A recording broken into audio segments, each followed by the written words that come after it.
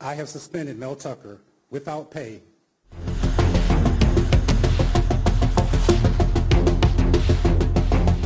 It just brings eyes back on MSU once again, since we just got done with the Larry Nassar thing like a little bit ago, and then now here we are back at MSU with like another sex scandal. So it's just like all eyes are back on us again. So many people here, and they're people we trust too, so that makes it like a lot more like hard when these, especially like sports things in sports, and then to have that keep happening, it just seems repetitive and upsetting.